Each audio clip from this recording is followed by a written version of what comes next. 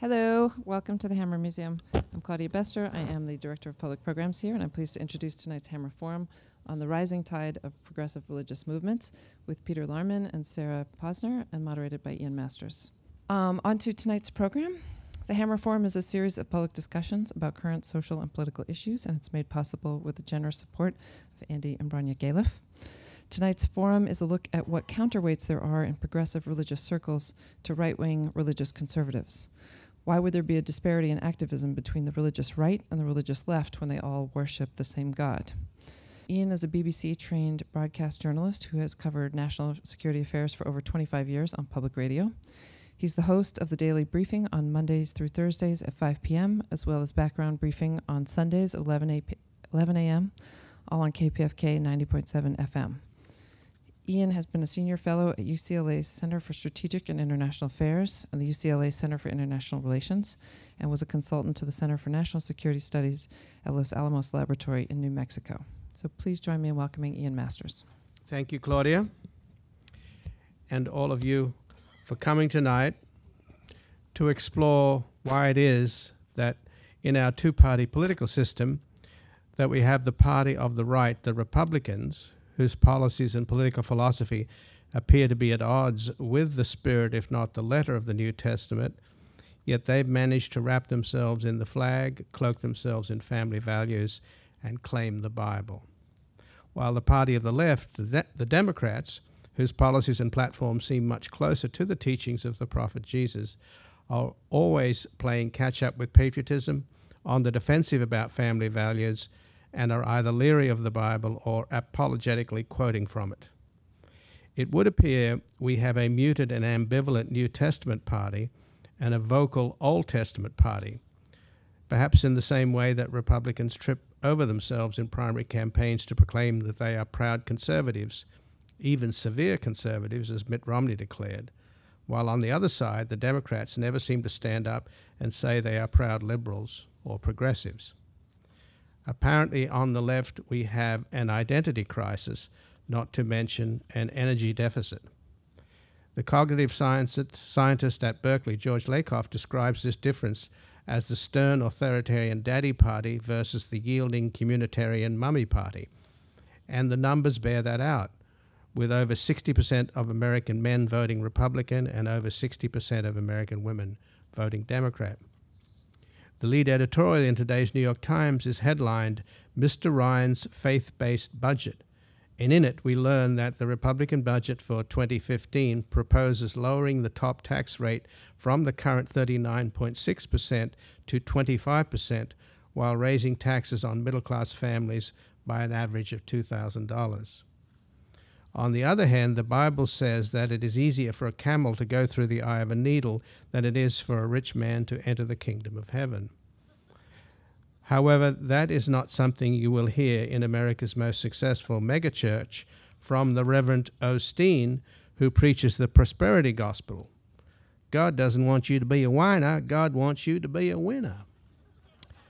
A winner, which the telegenic televangelist certainly is, given that thieves recently broke into his office and took over $600,000, which was the take from just one Sunday's collection plate. And if you watch the 700 Club or Pat Robertson and their legions of imitators on TV, it is difficult not to conclude that religion in America is a front for right-wing politics. Indeed, Pat Robertson once ran for president as a Republican, and Rupert Murdoch voted for him. Need I say more? But in searching for an equivalent on the American religious left, you will not find anyone with fame or fortune, which, incidentally, the prophet Jesus eschewed, but you might find Sister Simone Campbell of Nuns on the Bus fame, who challenged her fellow Catholic Paul Ryan to explain how his advertised Catholic faith comports with his worship of the atheist Ayn Rand. Rand proselytized that greed is a virtue and charity a sin, while the other guy, who we'll call JC for short, who kissed lepers, prayed with hookers rather than engage their services, did not celebrate capital punishment, carry an assault rifle, or hate gays and lesbians, and shake down poor people for money on TV, did exactly the opposite. Well, somehow his message got lost, buried with the Beatitudes under the weight of Leviticus and piles of pieces of silver. So as we begin our search for the American left, we are left to wonder how doctrine translates into faith. How did the message get lost in translation, and what happened to the legions of Christian soldiers who fought in the great moral and religious crusades to end slavery, establish women's rights, bring about civil rights, and defend human rights? Where are they today? And why is it that the opponents of all of the above, the conservatives, have been able to stigmatize the liberals and progressives as dreamers when the left did the heavy lifting while the right just said no? And why are the liberals and progressives who achieve these great victories so defensive about standing up for what they believe in?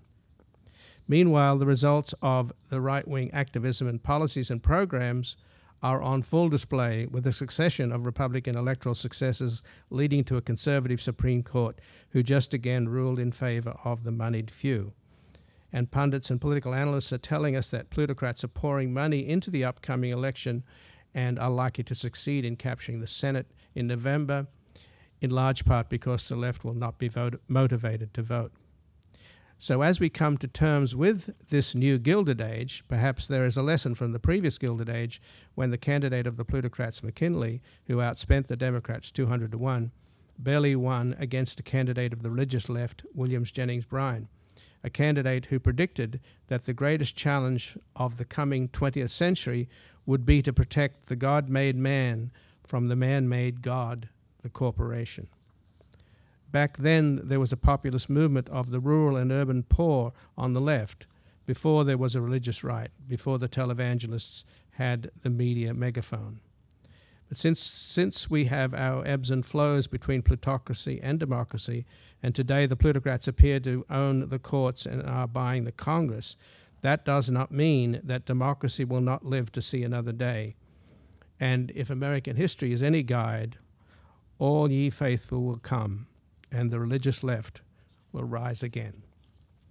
Peter Laarman will speak first, followed by Sarah Posner. Then we'll have a conversation, followed by extensive Q&A.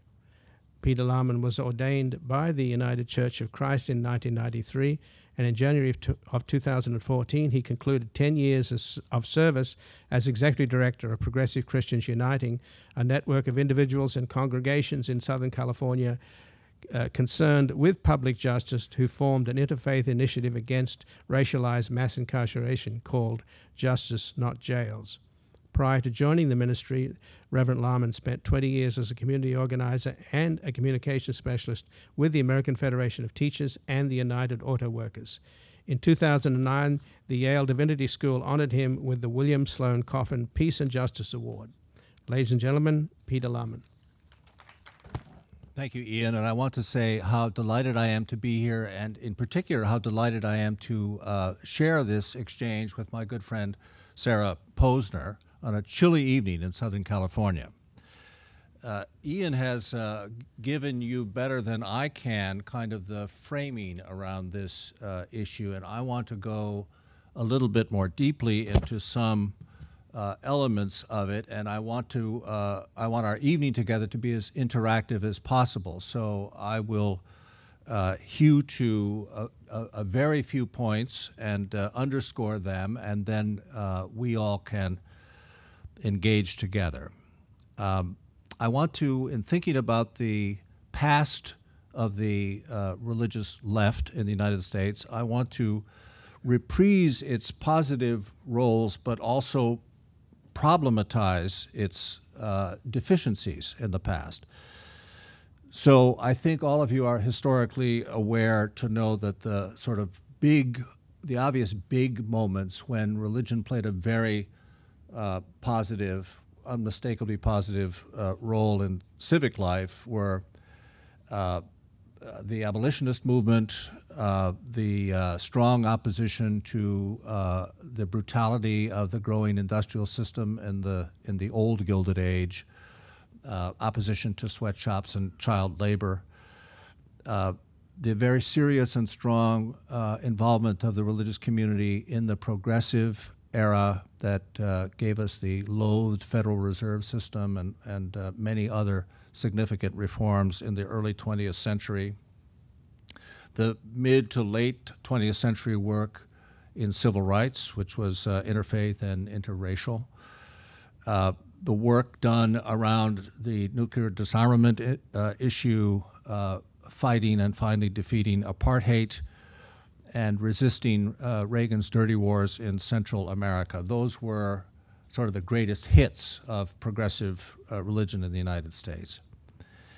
I would say in relation to that, that what we think of as the tepid character of the religious left now has to do with a couple of factors. One without question, was the kind of sabotaging of the most vital elements, and I'm thinking now from my own frame mainly on the Christian side, the sabotaging of the most vital elements, the people, for example, who were opposed and very actively opposed to the Contra War, by an organized effort to undercut them, called the Institute for Religion and Democracy, that was funded by some right-wing people, and that basically made the case that the denominational leadership and the activist clergy had betrayed the actual nature of the religious inheritance, that they were importing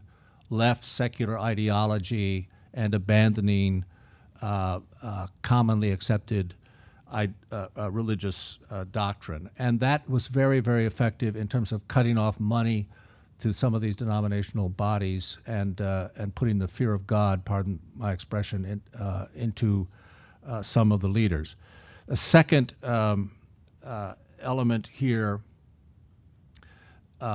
was the failure to see that hardcore religious right people had seized a significant part of the communications infrastructure. That is to say, enormous organizations like the Trinity Broadcasting System, while it's sometimes put this way, while the National Council of Churches and the old line denominations thought that a morning moment of meditation on Sunday morning on a broadcast network was a big deal, the right religious people were already involved in developing their cable networks and going to, and then digital and so forth. I mean, the people who've been on the cutting edge of the technological revolution in communications have been pornographers and conservative Christians. So these things were demoralizing and they set us back. I do want to say that at this moment, because we want to focus on this moment, there is some good progressive religious work being done around immigration reform and gun violence. There's a very robust, good religion voice on LGBT issues, without question now. There are some pretty productive and effective alliances with low-wage worker campaigns here and there, not entirely unified.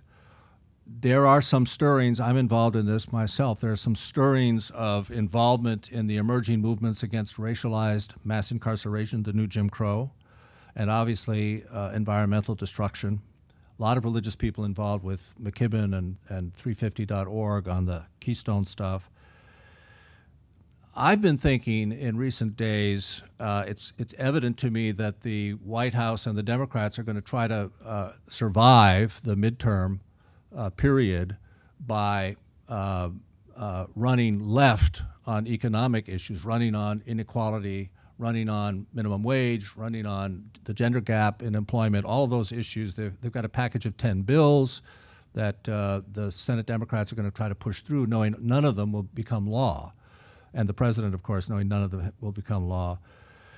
To my way of thinking, this horrific new Gilded Age inequality ought to be sort of the persistent issue that religious progressives organize around, but we don't see nearly enough of it. It's almost as though instead of, and James Lawson will use this expression, instead of being the headlight, we're the tail light, and we allow the Democrats, and I include myself in this, we allow the Democrats to very cynically run on these issues, knowing none of it will pass, to get the votes they need from working class people, and then they'll run left and govern right, which is the established pattern. We've seen it again and again, and that, of course, I try to talk to my colleagues in the progressive religious movement about this, and they're very timid about wanting to have any daylight between them and the Democratic leadership.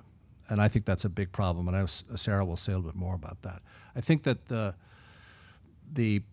whenever religious forces allow themselves to be kept or manipulated by professional politicians, we have a problem. Some of us use the expression faithiness. We have a faithiness industry, a religion industrial complex in Washington that puts a sort of slight application of God talk over what amounts to sort of commonplace democratic initiatives. And people can smell that. They can see it and they can smell that, and it doesn't get us very far. The other huge handicap we face is that progressive philanthropists are afraid of religion, and the only religion they'll fund is very closely tied to their own issue agenda. There's no deviation allowed. So these really aren't grants from foundations. They're more like performance contracts, and they keep religious leadership on a very short leash. I don't know how many of you are familiar with this, but there's over a 70-year now legacy of the Alinsky organizing in back of the yards in Chicago. It's called faith-based community organizing. These organizations are huge. They go by different names: PICO, Industrial Areas Foundation, Gamaliel. And there, too, there's this problem of a sort of kept agenda in that these organizations claim to be directed from the bottom up by congregations that pay them dues. There's slight evidence that, in fact, they are truly energized from below. They're mostly staff-directed.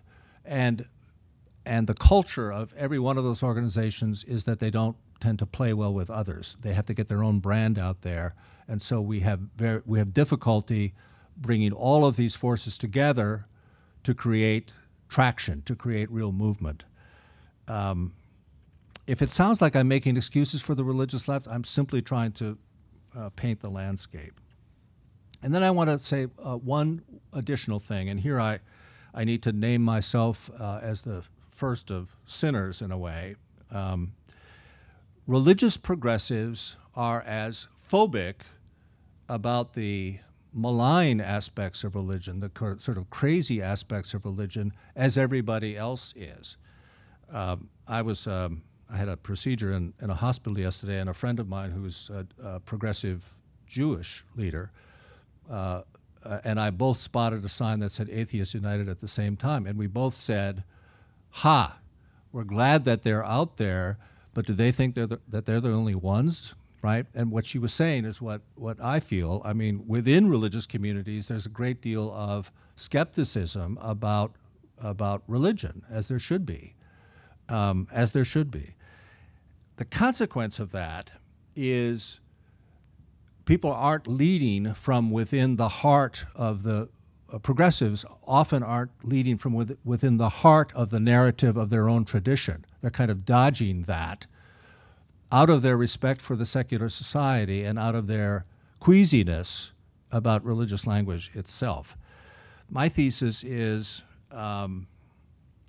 that people are quite right to remain wary of aspects of religion that can sort of go off the chart, so to speak, and yet progressive faith-based work loses half or more than half of its potential strength if it's not deeply grounded and bolstered by the most deeply held beliefs.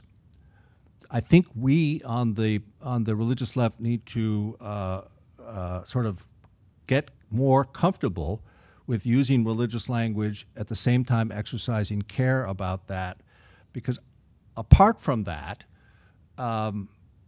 we stand vulnerable to the relentless attacks of the right, who say those guys are like every secular leftist out there.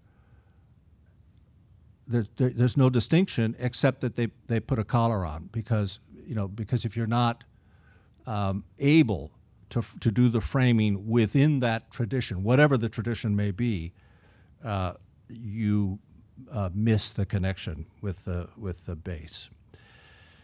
I would say that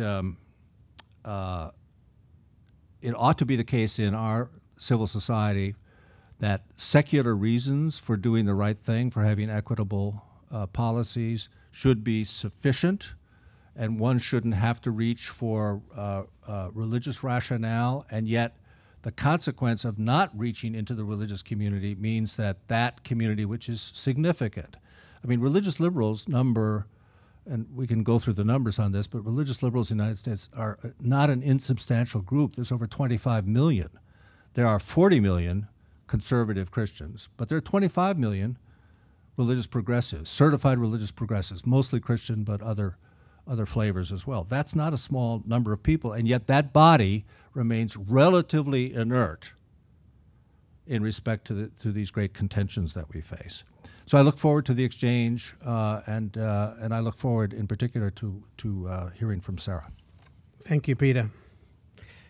Sarah Posner is a contributing writer at Religion Dispatches and author of God's Prophets, that's Prophets, Profits, Faith, Fraud, and the Republican Crusade for Values. Her work has appeared in the American Prospect, The Nation, Salon, and the religion blogs at The Washington Post and The Guardian. Ladies and gentlemen, Sarah Posner. Thank you, Ian. And thanks, everyone, for coming out tonight.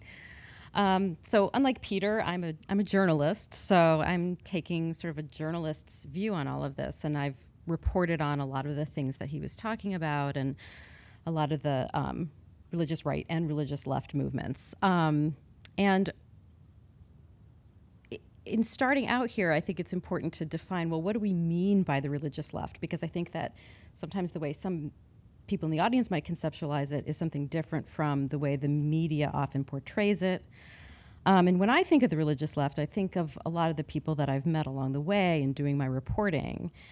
And some of those people include the former priest in the Rio Grande Valley of Texas, who's now a community organizer and who questions what his church has really done to help the immigrants and the poor in his community, or the nun who used to work as an abortion clinic escort, or peacekeeper as she liked to call it, and has long advocated for reproductive LGBT rights and women's ordination in the church. Or the conservative, big C conservative rabbi who works with Americans for Peace Now, which advocates for an end to Israel's occupation and a two-state solution to the Israeli-Palestinian conflict. Theologians who explained Black liberation theology during the Jeremiah Wright brouhaha in 2008. The Presbyterian minister I met at Occupy Wall Street, a scruffy, frank-speaking advocate for the dispossessed, whose first question to me when I showed up at McPherson Square, where Occupy K Street was, to do some reporting there, and he said, "Where are all the clergy?" So what I think of what the religious left has done recently to mobilize as a political movement, and I think Peter might have made reference to this, is the Moral Mondays movement, which started in North Carolina as a protest against the extreme rightward shift of the state legislature there.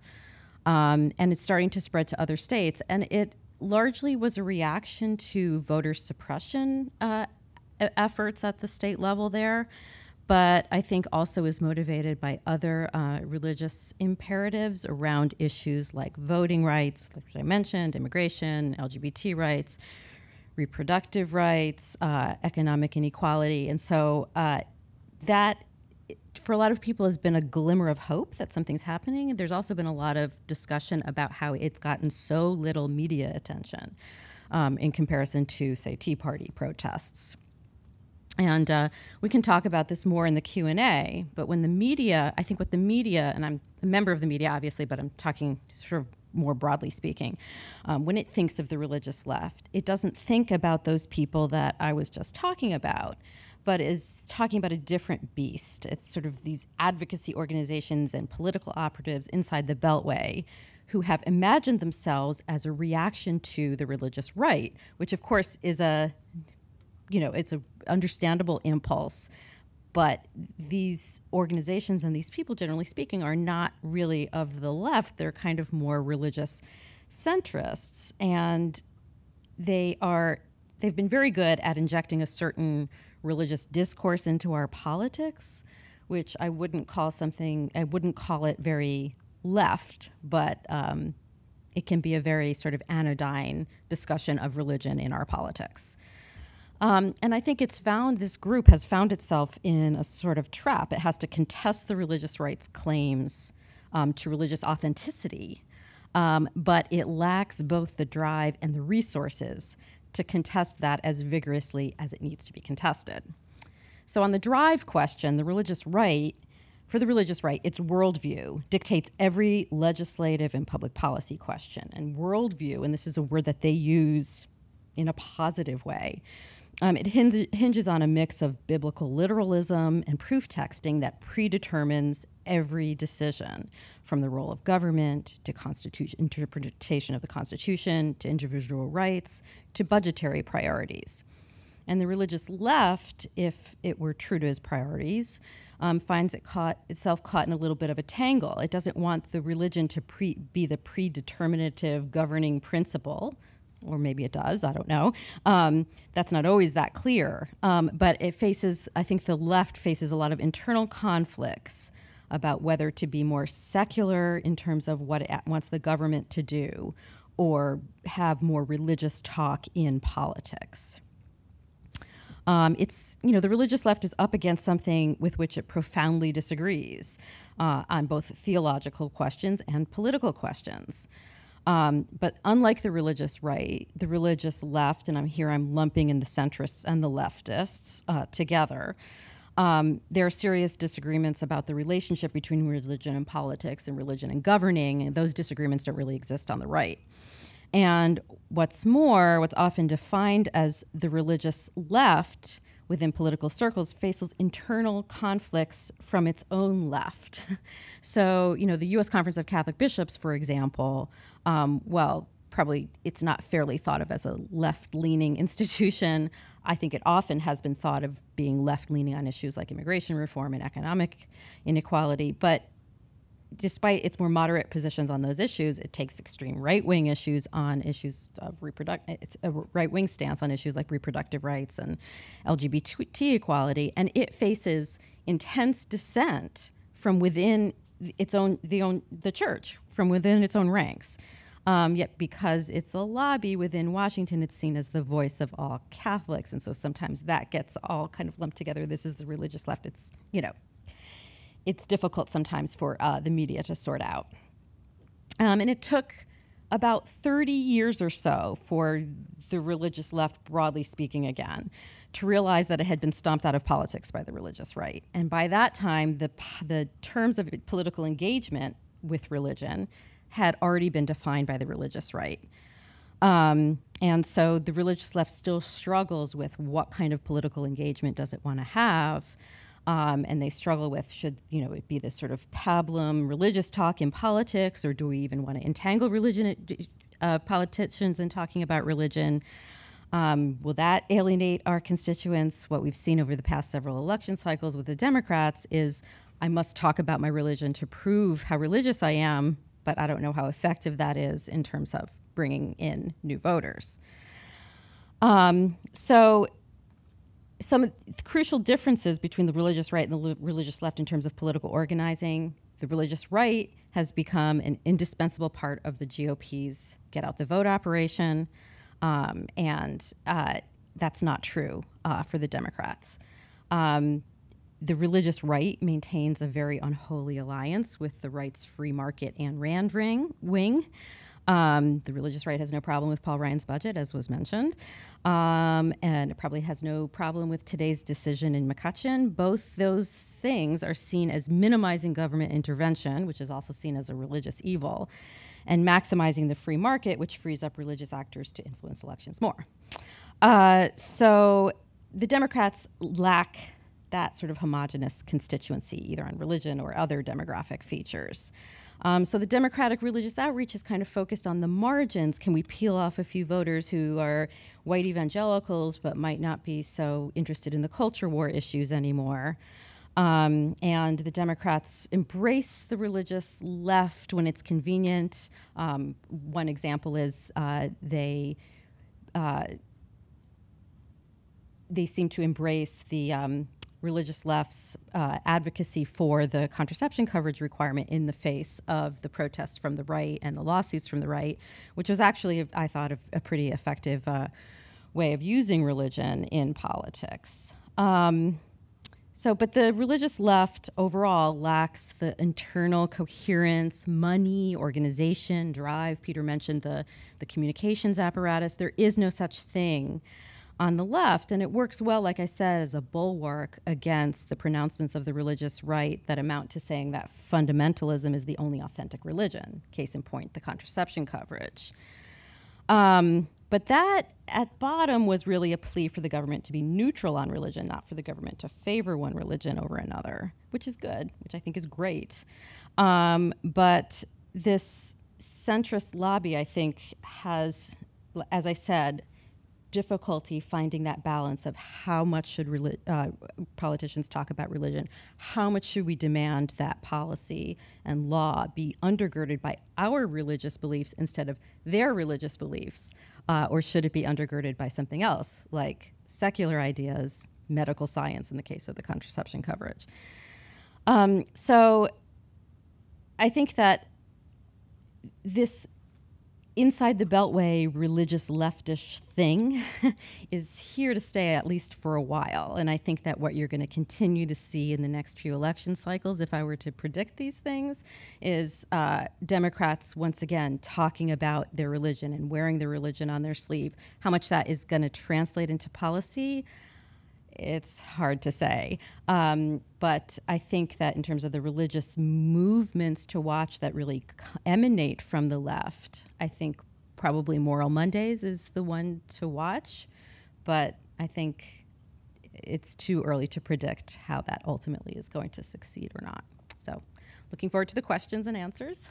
Let's begin with the stealing Jesus question. The right has stolen Jesus, so do you try and convert the right to point out and make them see the light that they got it all wrong? Or do you try and build the religious left? I think the two are inseparable. I did an experiment around the issue of racialized mass incarceration in which I tried to overcome my own sort of reluctance to go deep biblically, and did in fact draw forth 8 different claims about Jesus. Jesus, a lawbreaker himself. Jesus, the friend of lawbreakers. Jesus, the victim of mob violence and a miscarriage of justice at his trial. Jesus, the victim of empire. And I made a big point of saying, and by the way, this is Jesus, but it's Jesus in complete harmony with the Hebrew prophets, and in no way, I mean, in my view, Jesus didn't think of himself as a Christian. Clearly, he lived and died a committed Jew. It's important to remind today's American Christians about that fact. You know, when I was finished with it, I tried it out on a few clergy people, and they were thrilled. They were thrilled because it gives them, these are more than talking points, it gives them really deep anchors to be speaking around mass incarceration. So I think you know, people in my world of progressive Christians have spent too much energy saying to the right, you're wrong, you're wrong, you're wrong. It sounds a bit whiny, right? It sounds a bit disempowered. I think we just proceed forward to do our own exegesis, strong, solid exegesis, and not look backward. Yes, Jesus was hijacked in the course of my lifetime, certainly in our culture. Jesus was hijacked during the time of the Emperor Constantine as well. We have to remember this is a recurrent pattern. you can go back to the founding of the Massachusetts Bay Colony, and you have rival understandings of what this religion is about. Within a theocratic shell, you have some Puritan preachers saying that if you allow people to lend money at interest, and if you allow the merchant class, the forming merchant class along the seaboard, to become wealthy, this completely destroys the Commonwealth idea. This completely destroys their understanding of what a covenanted community is about. And then you have the preachers who kind of stuck to the original idea of the Winthrop speech on the Arabella, right? The godly Commonwealth idea where we share and suffer together. So that contested thing about what is this religion about has been a recurrent theme. You mentioned William Jennings Bryan. In some ways, we lost the battle when Bryan appeared at the Scopes trial, and you know this story, right? And made a fool of himself, right? Because we're not good at this. He was a brilliant, as you say, populist hero, and when I read his speeches today, I get goosebumps at how good he was at incorporating, the gospel in this stuff. And then he goes and makes a fool of himself, and the right never got over the humiliation of that. In some ways, today's religious right goes all the way back to 1923, but let's not get historical. Well, I think we can't avoid history because maybe it's in the DNA. I'm from Australia, and people always say, "Oh, you're descended from a convict," and which I reply, "Well, you guys are descended from religious fanatics." So take your pick. But Thomas Paine, who was the intellectual spark of the revolution in many ways, he was an atheist, and he died a pauper, and he was shunned by the rest of his revolutionaries. And he made one of his many great statements was that belief in a cruel God makes a cruel man. And you do feel that this is deep in the DNA, this kind of fire and brimstone stuff. So is that a fact? And is yes. So in terms of that 40% that Peter was talking about, as opposed to the 25% Christian light, as opposed to Christian dark, what do you think?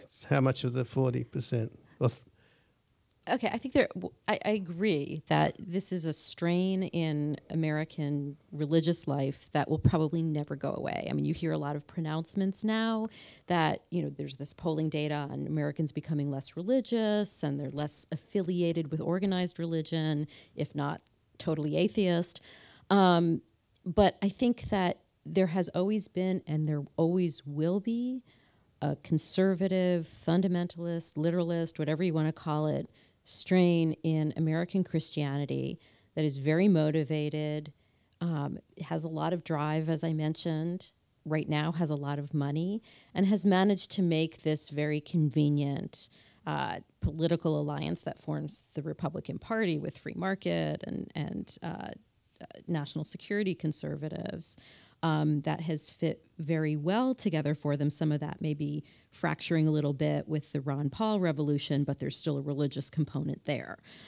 And so you may have 40 million white evangelicals available to come out and vote versus 25 million mainline Protestants. I don't know that those numbers are determinative of anything, but I do think that the numbers that actually come out to vote are. And evangelicals vote in high numbers because I think part of the message to them is very dire. I think that may be something that the left lacks, that God will punish America. There's a very sort of judgmental God if we allow abortion or we allow gay marriage or whatever the issue is.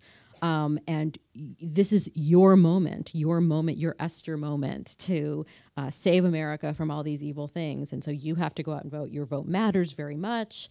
It's not a throwaway vote. It's a crucial time. It's always a crucial time. Now is the time where America is at a crossroads. So I think that motivation factor is very, very strong. And even when they don't succeed. For example, Obama was elected twice, so they didn't succeed, but they nonetheless succeed in altering our politics, even if they don't determine the outcome of every election. So, if indeed, as Hillary Clinton, and I'm certainly not quoting her, I'm doing it reluctantly, shall I say, she's recently at the University of Arizona said to the student body that global warming will become the defining issue of our time, and you students should get behind and create a movement. And I think it's reasonable to assume that that will happen, because there's no question of the science and the fact that we're heading in a direction, and now that the UN panel is talking about mitigating and adapting, not even talking about trying to stop it. It's too far gone to stop. So it's a reality. So how do you think that's going to affect things? Will the fundamentalists feel that Noah's Ark 2, the sequel, is heading our way, or will the Christians go green, wake up, and recognize that they're stewards of this planet? That's an excellent question. I think there may be, I wouldn't call it a breakout for progressive religion around this, but at least an opportunity to do good. And the difference here is most on the religious right, they may not be climate change deniers, but they're dominionists, and they're also God will provide, right? God will provide interplanetary travel. Whatever is required, deliverance will come. No, I'm serious. Read their stuff. It describes that. Progressive religious people say Earth is our only home, and we've contaminated it. I actually think that the role for progressive religious people is not so much going green. I'm constantly arguing with clergy colleagues of mine saying, solarize your goddamn church roof if you want, but and drive your Prius. But the real issue you've got to face up with is the ethical issue when people don't have food, right? Congregations, churches are going to be one of the few independent institutions out there with a capacity to sort of help in a sort of nightmarish scenario, which is not any longer. I agree with you about the UN panel report. This is not a future development. I mean, this is going to be happening very, very quickly. Of course, the rich countries in the U.S. will be spared the worst for a while, but there already was very recently a huge spike in food prices for basic commodities that a fifth of our fellow Americans have to consume because of all of the use of corn products for making ethanol, something completely useless and beside the point, that actually consumes more fossil energy than it produces.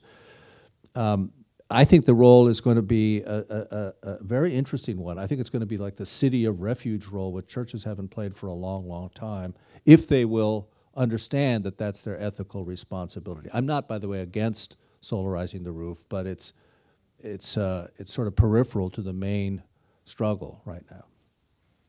So, Sarah, when you attend Christian right events and interview Christian right leaders and stuff like that you do, I'm really kind of curious to try and figure out how they can maintain this idea that they're not like the Taliban. I mean, here we are with this war on terror. Seriously, I mean, it sounds pejorative, but and it probably is, but I'll qualify it. Many are like, they are dominionists in many ways. They believe that we should be a theocracy. I mean, I can Falwell, Robinson, they all say that. Well, we've had a lot of trouble with theocrats in Afghanistan in particular. Right. Well, I know that there's a tendency to try to draw that comparison. The American Taliban, I think, is the title of a book that somebody wrote. But I sort of resist that comparison because I just don't think it helps explain what the religious right in the United States really is about, because I think it conjures up images But I of wasn't meaning it violence in that against way. I the was meaning it- populace that I, know, don't but think is when- part of the agenda. If you ever bring it up with them, that there's an uncomfortable similarity between your doctrine and the doctrine of this enemy of ours, alleged enemy in the war on terror. Well, I've never asked anybody that question. Oh, But I think that what they are looking for a government that is run by what they might call a biblical worldview or biblical values or Judeo-Christian values, or these are all interchangeable terms for what they want. And this hinges on it's hinged on their idea that the separation of church and state is a myth, that it was created by activist judges in the 20th century and it was never intended by the founders, and that it was the invention of, evil secular liberals, basically, and that they're aiming to restore the United States to what the founders intended for it to be like. And, so I think a lot of people, Peter referenced the Scopes trial. I think a lot of people think that maybe Roe versus Wade was the launch of the religious right. But you can also look at 1962 and 1963 in the Supreme Court decisions invalidating mandatory Bible reading and mandatory school prayer in public schools as being one of the other launches of the religious right. This is something that they've never gotten over. I mean, they still, to this day, they want to restore prayer in public schools. So, I wouldn't equate it to the Taliban, but these are what they're quite, upfront about it, what their goals are. Well, to that regard, though, Peter, haven't liberals and secularists been, somewhat rigid and unimaginative? For example, to my mind, the best way to assuage people who are upset that you don't do prayer in school anymore would be to teach comparative religion, to teach the whole menu of religion.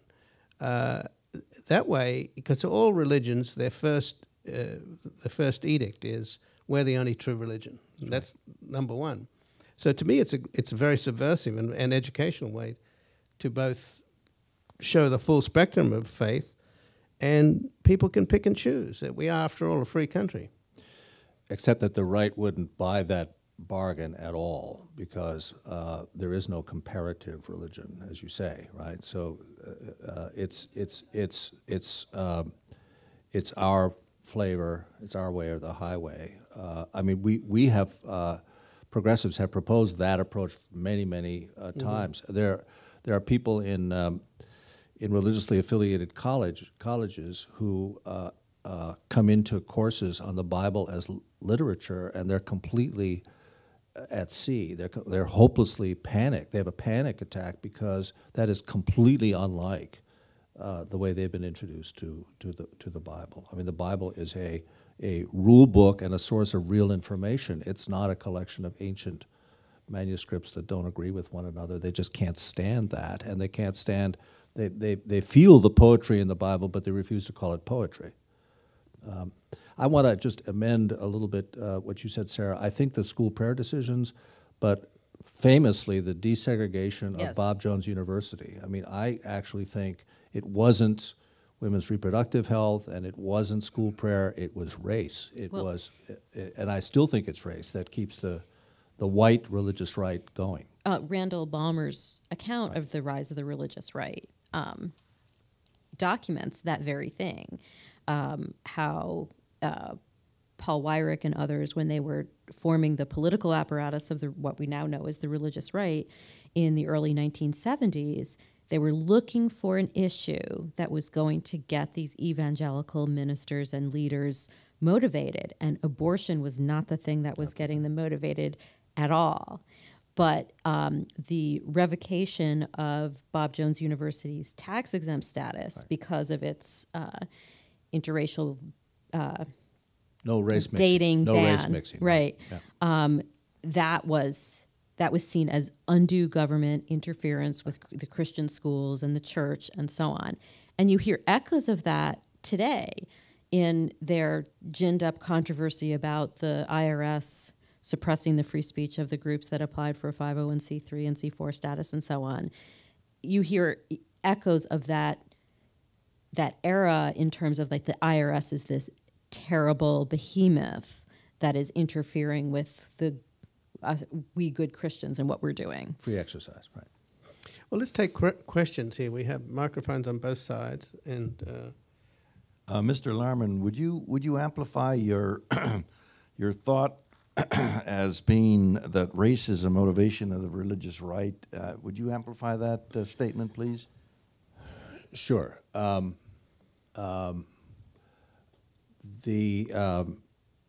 fact that that the segregationists lost massively as a result of court action at the federal level and then congressional action behind that, left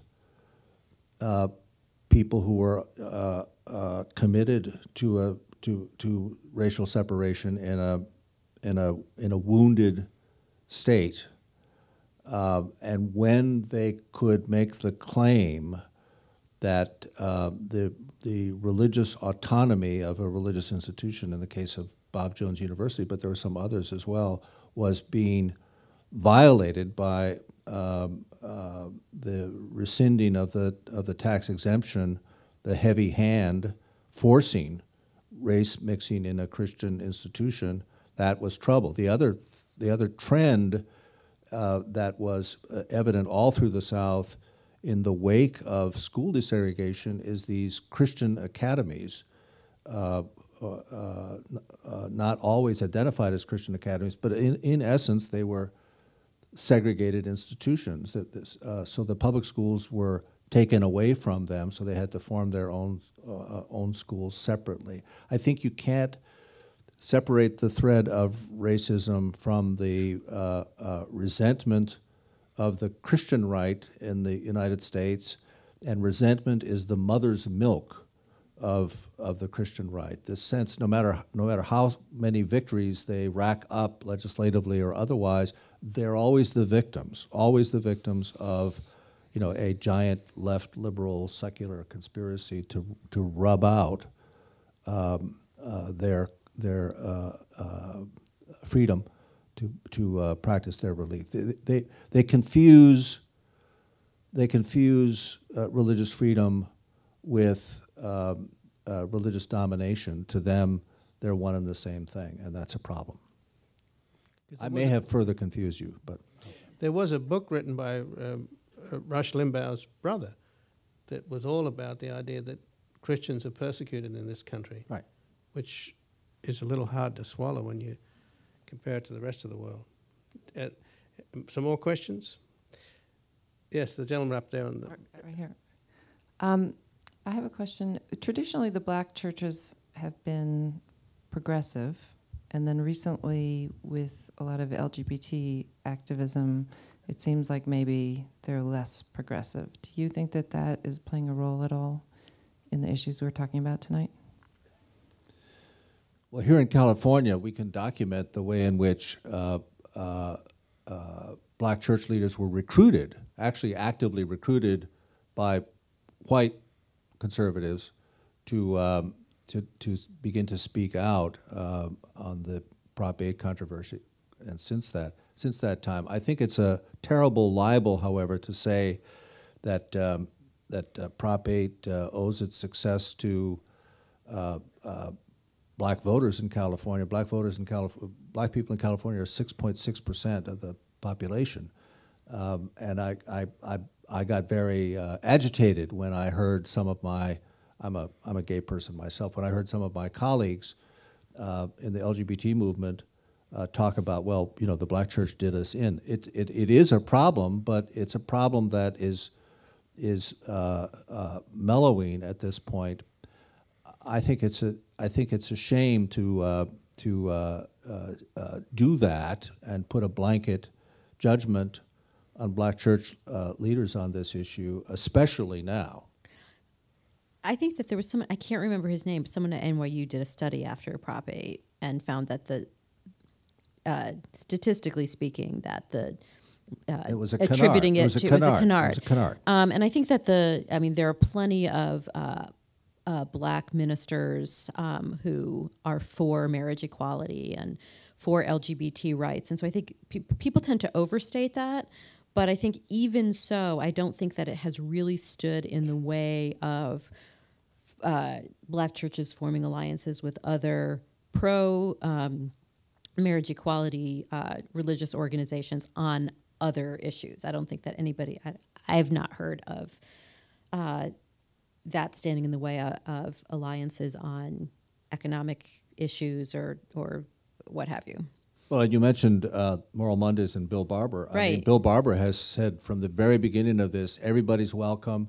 And he's I don't know how many of you have ever heard of Carter Hayward. She was one of the first women ordained to the priesthood in the Episcopal Church. She's an out lesbian, professor of theology. She is now the head of a NAACP chapter in rural North Carolina where she lives. And she's welcomed, and that's all working well. I think the more serious issue with the Black church today is not homophobia. I think it's the prosperity gospel, which is a contest right here in L.A. between a strong element of Black church leadership that understands that's a fatal path to go on. That is to say, God will bless you and make you rich. You should be rich, right? It's the Black version of Joel Osteen.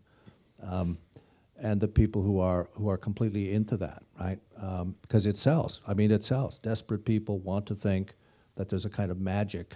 If you go to church and follow the rules, you'll get money. I have a question about the religion and the campus. I was a product of Cornell United religious work in the anti-war movement, at which point there were Catholic leaders, the Berrigans, etc., and a largely Jewish membership, or an overrepresented Jewish membership. And I'm just wondering, where is Catholicism in this discussion? Where is the Hispanic population, and where is the campus? If you could sort of address those missing issues. On questions of what issues in particular? Well, progressive or non-progressive religion, politics. Oh, just broadly speaking, not on any. Okay. Well, Sure. I'll take the Catholic Church part of your question. I don't know if I have any knowledge on which to base an answer on the campus question, not having really been affiliated with the campus in quite some time. But the U.S. Conference of Catholic Bishops, as I mentioned when I was speaking, I think for a long time, obviously, Catholics have long played a role in progressive religion in the United States. But the U.S. Conference of Catholic Bishops, which claims to represent all American Catholics and is seen as representing all American Catholics, say, on Capitol Hill, is a conservative institution. And I think that, people are obviously looking to Pope Francis to bring the church into what some people might say as its more traditional position on a lot of these issues. But he has little power to force the U.S. bishops out of their political position. I mean, part of what he's saying also is that the bishops have a lot of leeway to decide their local issues being issues of American politics. So it's going to take some time, and Pope Francis is going to have to live for a long time to appoint new bishops that might suit his mold a little bit more, for the U.S. Conference of Catholic Bishops to not be a conservative institution. Now, that's not to say that there aren't loads of progressive Catholics in this country and progressive Catholics who are involved with progressive religious organizations and things like that. But again, it's a question of organizing and money and being seen by the media and by politicians as being representative of who they, of Catholics. But why did the media almost boycott what just happened over the weekend with the Catholic bishops going to the Mexican border and celebrating a mass to commemorate the 6,000 Mexicans who died coming into the United States? Did the media boycott that? I didn't see it anywhere. Okay.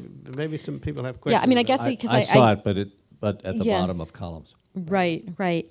You know, I think this is an issue. I'm saying, you know, I don't think the U.S. bishops are uniformly conservative on things, and immigration reform is one of the things that they've taken a positive stance on. But why do they get more attention for opposing abortion and opposing contraception than going to the border and having this mass over immigration? And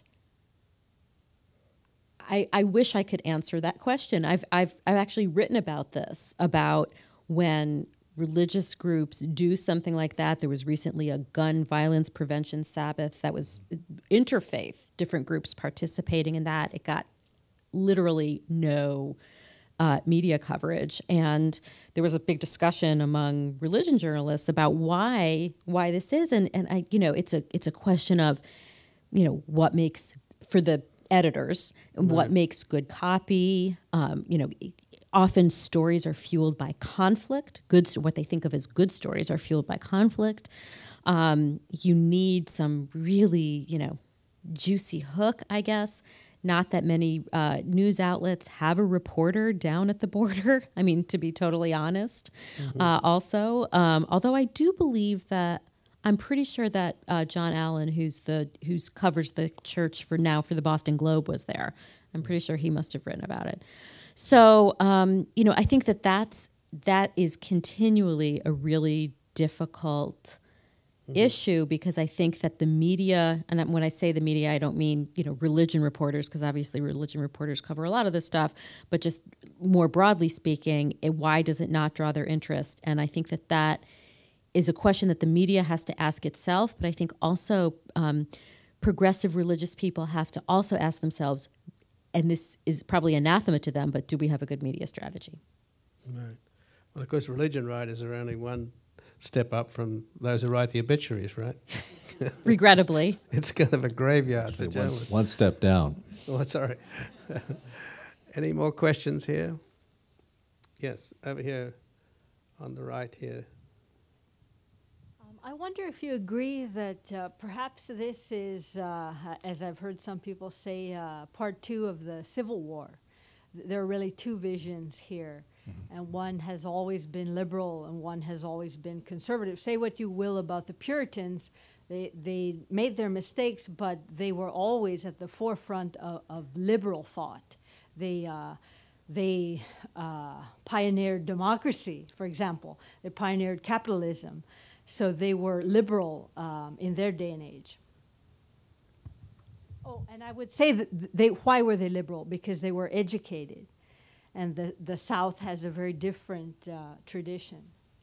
Right. I think Marilyn Robinson's essays make this unmistakably clear. She does not demonize John Calvin. She thinks the contributions of the New England settlement were positive. I do think there is this bifurcation in our culture. Roundheads and Cavaliers in the English Civil War.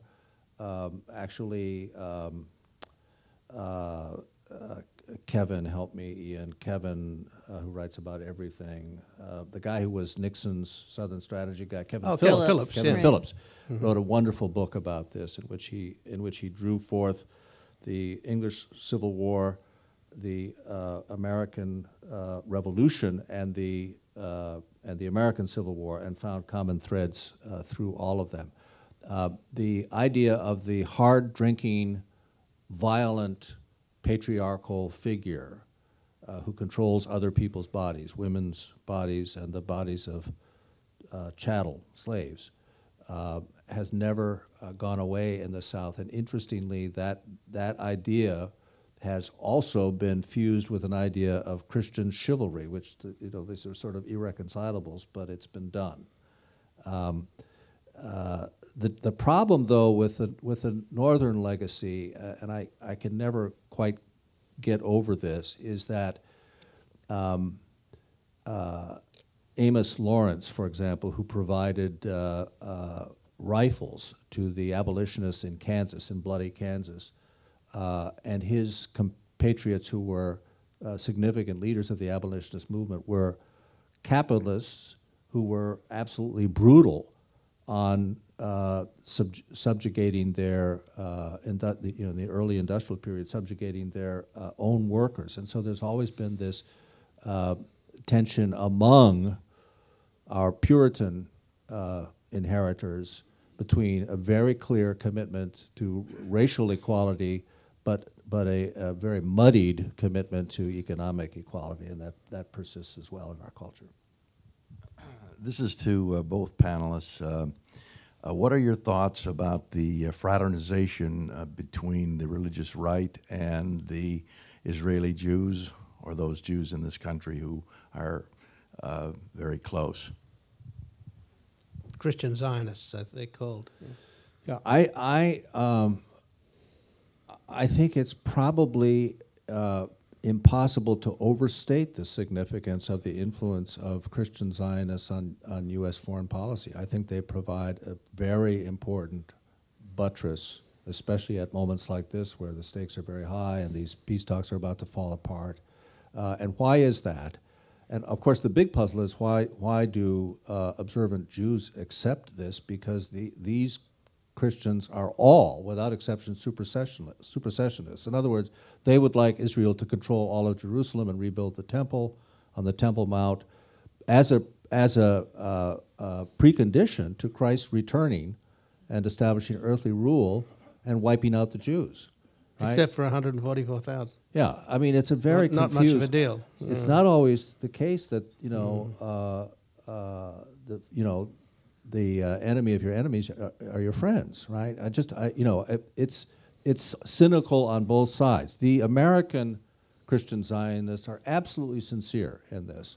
The amount of money that they control is enormous. A lot of it is from Texas.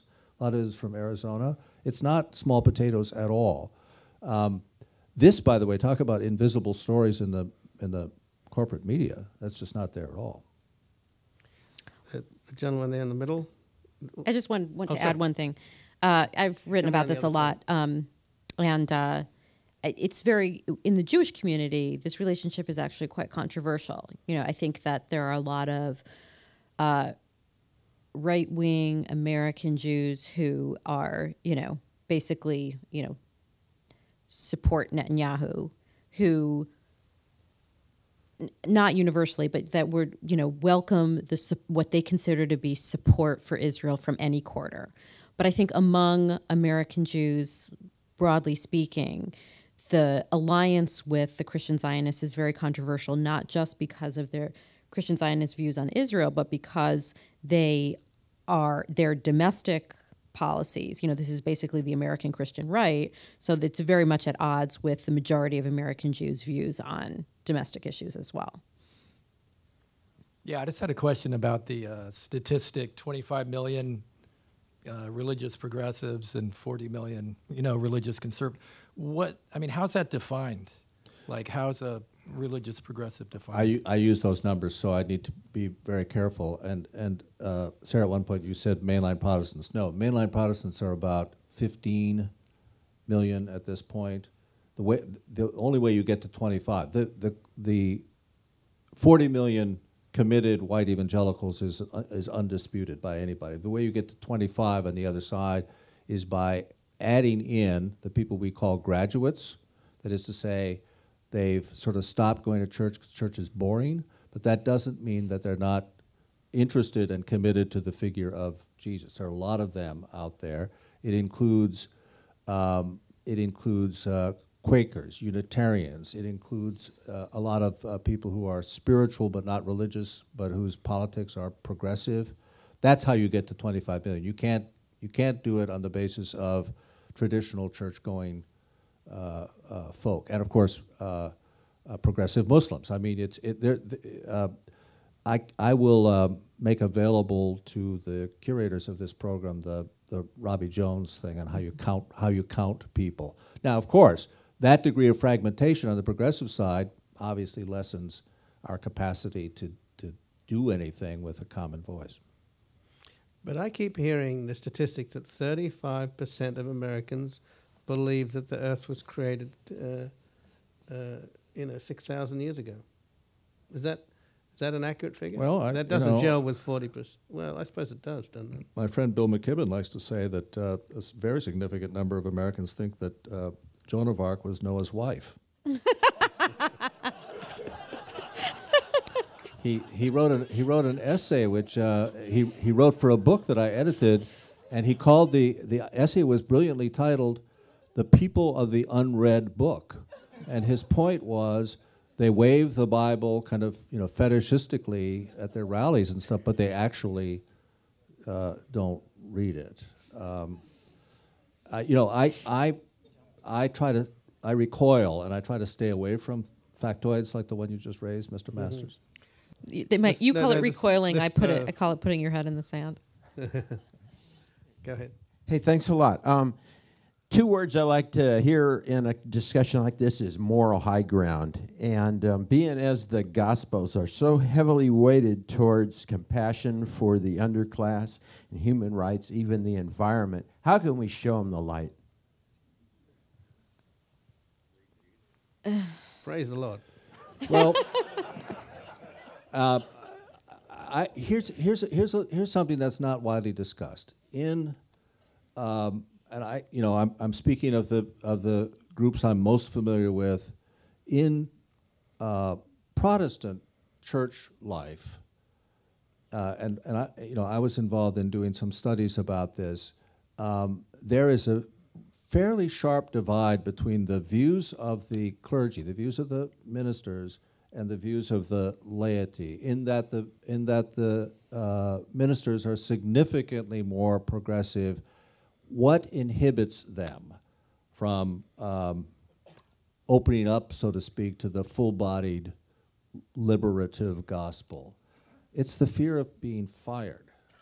It comes down to that. I mean, the congregations in most of these denominations call their ministers, and the ministers are accountable to the congregation. I mean, I served a very liberal church in New York, but I must say that every year my contract was renewed by vote of the congregation, right?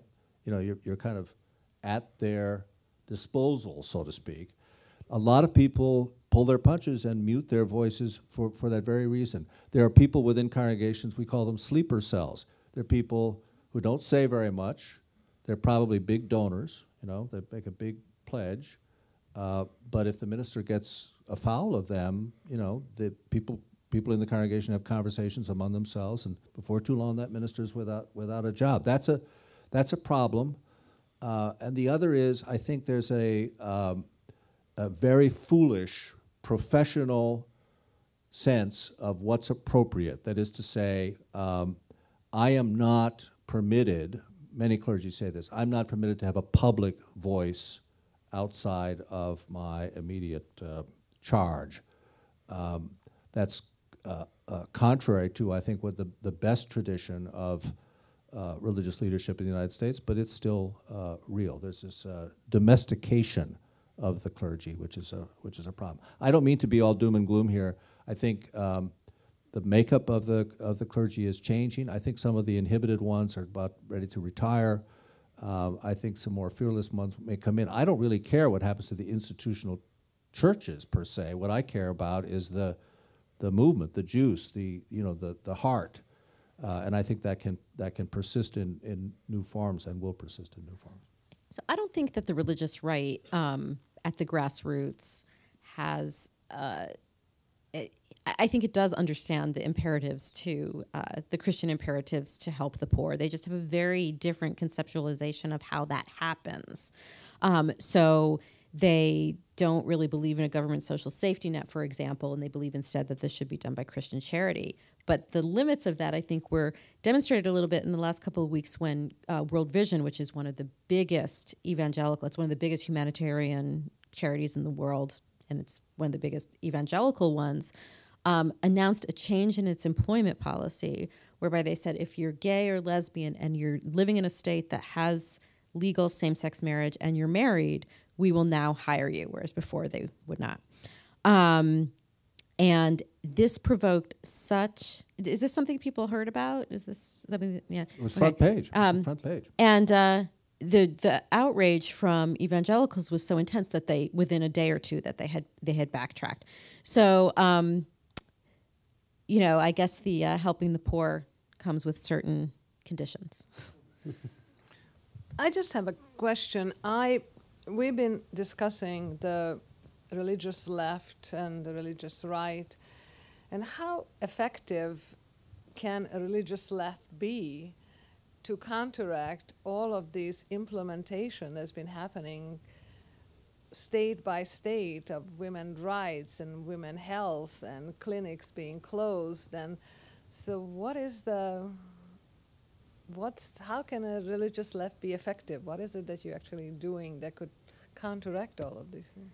Well, I think there's a very simple narrative, and I try to get my colleagues in religious leadership to use it, which is the equal moral discernment of men and women.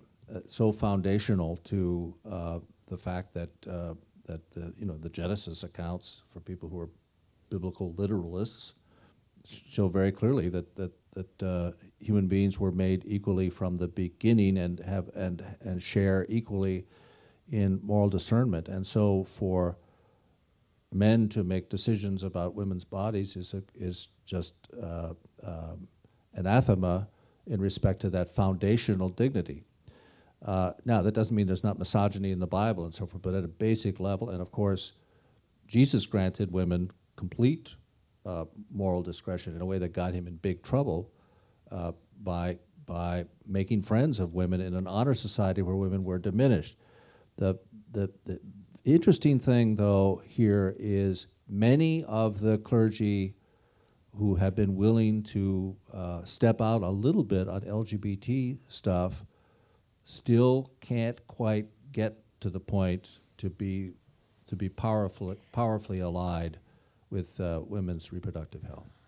But well, you mentioned somebody a nun down in Arizona, wasn't it?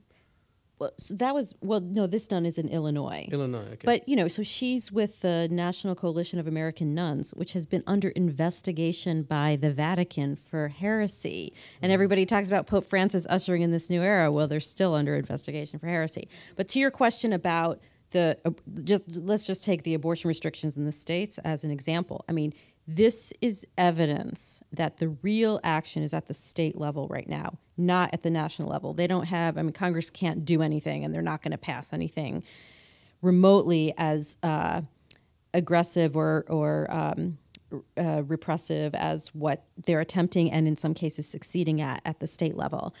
And here's an example, I think, of this divergence between the two religious lefts that I talked about in my remarks. So there's the religious left that's robustly for women's reproductive rights. And then there's this kind of mushy middle that's like inside the beltway and tries to shape the contours of the discussion of faith and politics. And I was covering the emergence of some of these organizations after the 2004 election, which was when they started to crop up because they felt like John Kerry didn't talk about his religion enough, and that's why he lost. That's a different issue. But one of the things that they emphasized, these inside the Beltway organizations, was let's try to find common ground on abortion. We want to end the culture wars. We don't want to fight with the religious right anymore. And they came up with all these proposals to find common ground on abortion. Meanwhile, anti-choice organizations were mobilizing and getting this model legislation drafted, and then so you were trying to find the common ground, got you? So, I think to me that was an object lesson in how well the religious right organizes, how trying to find this mushy middle on some of these contested issues doesn't really work because they don't want to find common ground with liberals on abortion. They want to end legal abortion. And so once you take that seriously, and if you want to contest that from a religious standpoint as opposed to a secular standpoint, then you need the voices of that religious perspective to have credence. And I just think that the way the abortion question has been framed, I think there's a very relatively small number of people, religious people, who will actively advocate for it. I do think that aggressiveness of these state restrictions has emboldened more of these activists. So I think, the Religious Coalition for Reproductive Choice, the Religious Institute in Connecticut, some of these organizations have stepped up, making religious arguments in favor of choice. But these groups are not as cohesive and driven and well-funded as the anti-abortion groups on the right. No, and it would take a lot more than just these making religious arguments, because that's basically an argument of don't impose. The Americans differ in their religious views on abortion, so you can't impose this one religious view of abortion. So it's basically an argument for a secular view of the law. Well, we've reached the witching hour, but we'll just take one quick question. I'll try to make it quick. So the religious right is predated by liberation theology, and you could actually make an argument that the religious right is almost an astroturf movement. But Pope Francis met with Father Gutierrez last fall, who wrote Towards a Theology of Liberation. And have either of you, Mr. Laarman or Ms. Posner, seen any institutional changes towards that he's been able to enact? And then the second is, I also understand that as he cleans house bureaucratically, he's going to move women into bureaucratic positions in the Vatican. Can either of you comment on either of those? I'm sure he'll do the latter.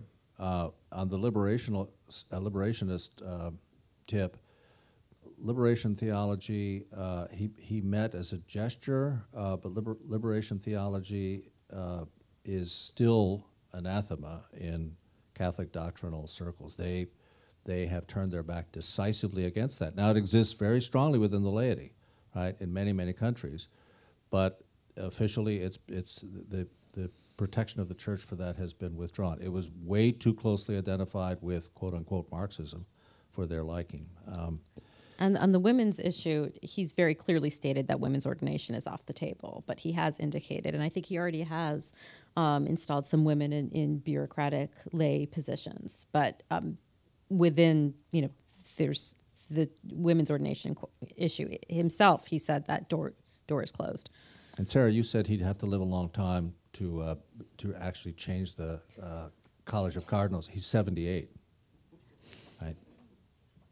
Just saying. Well, God works in many mysterious ways. So I thank both of you for coming tonight. Thank you, Ian. Join me in thanking them.